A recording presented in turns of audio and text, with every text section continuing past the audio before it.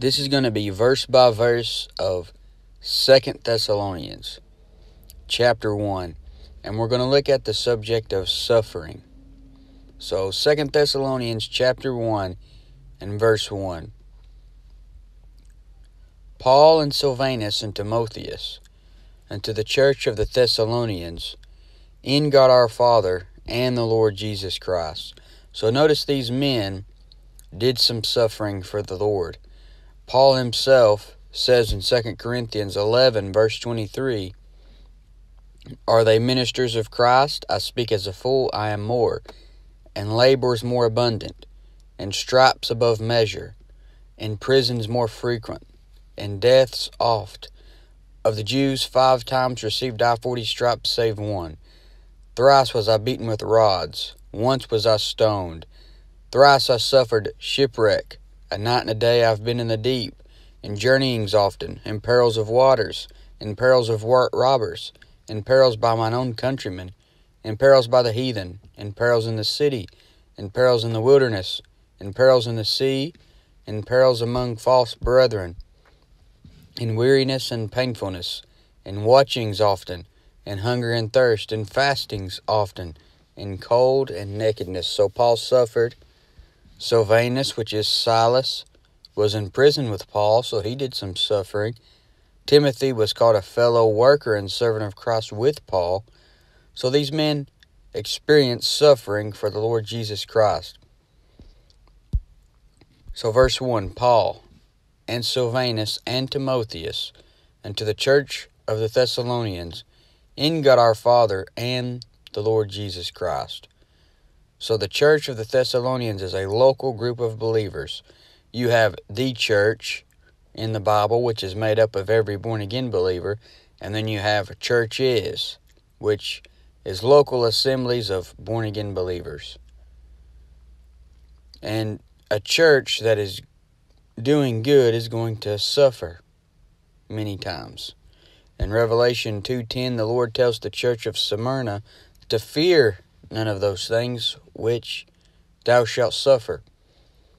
So, verse 1, Paul, Silvanus, and Timotheus, and to the church of the Thessalonians, in God our Father and the Lord Jesus Christ. Notice the phrase, in God our Father and the Lord Jesus Christ. If you're saved, then you are in Jesus Christ. You are part of the body of Christ. 1 Corinthians 12:13 says, For by one Spirit are we all baptized into one body, whether we be Jews or Gentiles, whether we be bond or free, and have been all made to drink into one Spirit. So you're part of the body, which is the church. 2 Thessalonians 1:2, Grace unto you and peace from God our Father and the Lord Jesus Christ. So this is your daily dose and grace, daily dose of growth of grace that you need. You need to be growing in grace every day. You need to have peace from God every day. 2 Peter 3:18 says, But grow in grace and in the knowledge of our Lord and Savior Jesus Christ. And the peace in verse 2 here is the peace of God that comes along with walking with God.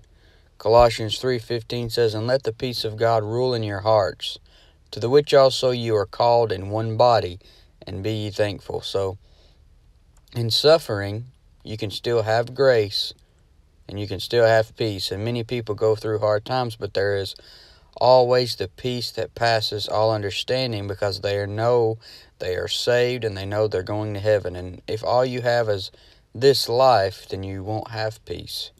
If all you have is temporal, material things, then you won't have peace when suffering comes. Paul had more than that. He said, I'm in a strait betwixt two, having a desire to depart and to be with Christ, which is far better. He said, he talked about being absent from the body and being present with the Lord. He knew where he was going, so he had peace for that reason. Now verse 3, We are bound to thank God always for you, brethren, as it is meet, because that your faith groweth exceedingly, and the charity of every one of you all toward each other aboundeth. So Paul is very thankful. He said himself in 2 Timothy 3 and verse 2 that being unthankful was a last day sign. He didn't want to be a part of that, so he thanked God always. He commends the Thessalonians because their faith groweth exceedingly. Suffering and leaning on the Lord during hard times will cause your faith to grow. Romans 5, 3 through 4 says, and not only so, but we glory in tribulations also, knowing that tribulation worketh patience, and patience experience, and experience hope. The more suffering you go through, the more patience you're going to get, the more experience you're going to get. But he says in verse 3 in 2 Thessalonians 1, we are bound to thank God always for you, brethren, as it is meet, because that your faith groweth exceedingly, and the charity of every one of you all toward each other aboundeth. The charity the Thessalonians showed each other shows they could suffer together. This is why you don't want to be a recluse, or a lone ranger, or a one-man army. Suffering is easier when you have others to lean on. But charity, this charity they have, has to do with their love for their fellow Christians, their love for each other. Now verse 4, so that we ourselves glory in you in the churches of God, for your patience and faith and all your persecutions and tribulations that ye endure. So these Thessalonians are commended for enduring persecution and tribulation. Can you endure suffering? 2 Timothy 2:3 says, thou therefore endure hardness as a good soldier of Jesus Christ. A soldier in the Lord's army should keep going through hard times, and when you keep going, you always come out better on the other side. The easier you have it in this life, the weaker you're going to get.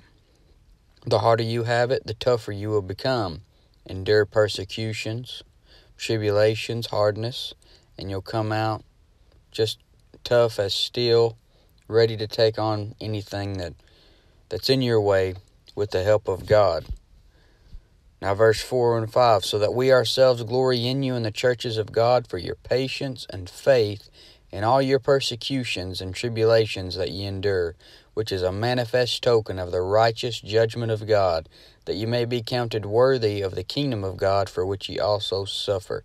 So all of God's judgments are righteous. All of God's anger is righteous. And when we as Christians are going through bad things, it could also be because of sins, and this causes God to chasten us and give us persecutions and tribulations and suffering. And this is a manifest token of the righteous judgment of God. Now verse 6 says, seeing it is a righteous thing with God to recompense tribulation to them that trouble you. So when you mess up and sin as a Christian, he can cause men to give you trouble. He can cause men to be thorns in your side, just like he raised up an adversary against Solomon when he forsook the Lord. But the men of the Lord will always get back up, most times. So the Bible says a just man falleth 7 times, but you got to get back up. Now, some Christians won't get back up, and they'll be defeated by the devil. But if you're saved and you're living like a just man, then you're going to get back up. And, the Lord had to put you through those things maybe because of certain sin in your life, and he's using men to knock you down. He's using the adversary to knock you down. But God uses these men as a thorn in the flesh. But then it says it is a righteous thing with God to recompense tribulation to them that trouble you. So he repays them for causing you trouble. It's seen as a righteous thing with God to recompense tribulation to them that trouble you. Then it says, and to you who are troubled, rest with us, when the Lord Jesus shall be revealed from heaven with his mighty angels, in flaming fire, taking vengeance on them that know not God, and that obey not the gospel of our Lord Jesus Christ. So, not only is there going to be suffering for the Christian in this life, but there's also going to be suffering at the second coming. Notice it says, in flaming fire, taking vengeance on them that know not God, and that obey not the gospel of our Lord Jesus Christ. So what's going to happen at that second coming of Christ that's going to cause suffering? Well, in Isaiah 63 and verse 6 it says, and I will tread down the people in mine anger, and make them drunk in my fury, and I will bring down their strength to the earth. Revelation 19:15 says, and out of his mouth goeth a sharp sword, that with it he should smite the nations, and he shall rule them with a rod of iron, and he treadeth the winepress of the fierceness and wrath of Almighty God. So it's going to be a horrible time for the lost men on the earth. Revelation, or 2 Thessalonians 1:7 says, and to you who are troubled, rest with us when the Lord Jesus shall be revealed from heaven with his mighty angels. Matthew 22:30 says, we shall be as the angels of God in heaven. We are going to be his mighty angels in the Lord's army. Possibly the church-age saints will replace the sons of God, the fallen angels that fell. Now, Joel 2 gives a good description of the Lord's army. Some believe Joel 2 is describing the army of locusts, but I believe it's actually a reference to us coming back with Jesus in our glorified bodies. In Joel chapter 2, verse 4, it says, the appearance of them is as the appearance of horses, and as horsemen, so shall they run. Like the noise of chariots on the tops of mountains shall they leap, like the noise of a flame of fire that devoureth the stubble, as a strong people and set in battle array. Before their face the people shall be much pained. All faces shall gather blackness. They shall run like mighty men. They shall climb the wall like men of war. And they shall march every one on his ways, and they shall not break their ranks. Neither shall one thrust another. They shall walk everyone in his path, and when they fall upon the sword, they shall not be wounded. They shall run to and fro in the city. They shall run upon the wall. They shall climb upon the houses. They shall enter in at the windows like a thief. The earth shall quake before them. The heavens shall tremble. The sun and the moon shall be dark, and the stars shall withdraw their shining. That's the Lord's army coming back with him at the second coming. And it said the people are going to be much pained. There's going to be suffering at the second coming. All the suffering that went on with God's people throughout time, God repays them all back and causes them to suffer. 2 Thessalonians 1:8, in flaming fire, taking vengeance on them that know not God and that obey not the gospel of our Lord Jesus Christ. So the Christ rejectors, the people that obey not the gospel of our Lord Jesus Christ, will suffer in flaming fire and be put into a lake of fire. You don't want to suffer the wrath of Almighty God. John 3:36 says, he that believeth on the Son hath everlasting life, and he that believeth not the Son shall not see life, but the wrath of God abideth on him. 2 Thessalonians 1:9, who shall be punished with everlasting destruction from the presence of the Lord and from the glory of his power. So those same men will suffer fire in hell. So there's suffering for the Christian in this life. There's suffering at the second coming, and there's suffering in hell and everlasting fire. Matthew 25:41 says, then shall he say also unto them on the left hand, depart from me, ye cursed, into everlasting fire, prepared for the devil and his angels.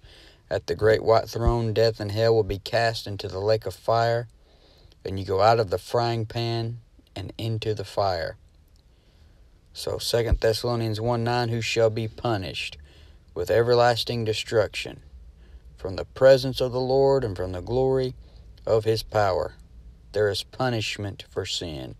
Romans 6:23 says, for the wages of sin is death, and the suffering is your punishment for not obeying the gospel.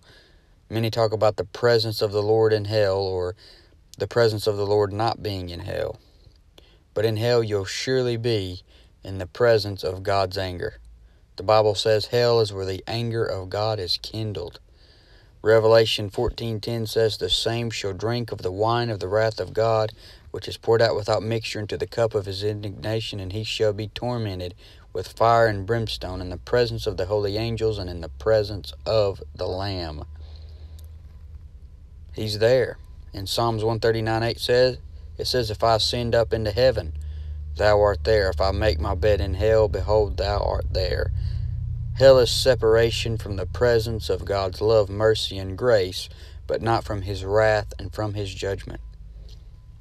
2 Thessalonians 1:9, who shall be punished with everlasting destruction from the presence of the Lord and from the glory of his power. Now verse 10, when he shall come to be glorified in his saints and to be admired in all them that believe, because our testimony among you was believed in that day. The phrase in that day refers to the day of the Lord, here to the second coming specifically.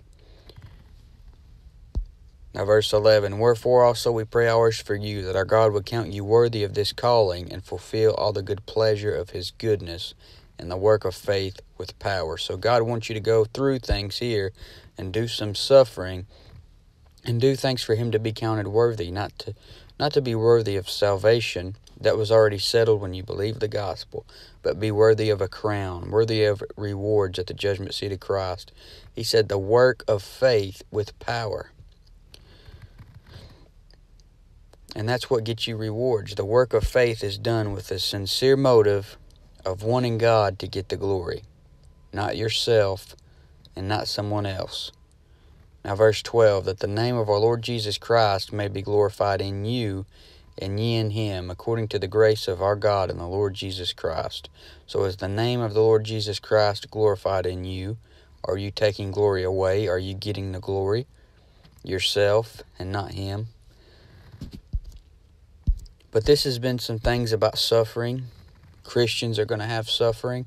Lost people are going to have suffering in this life, just because this is a sin-cursed world. Christians aren't the only one that have it bad. The Bible says the way of transgressors is hard.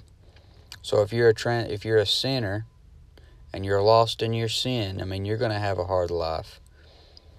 People are going to suffer at the second coming of our Lord Jesus Christ. They're going to suffer during the tribulation.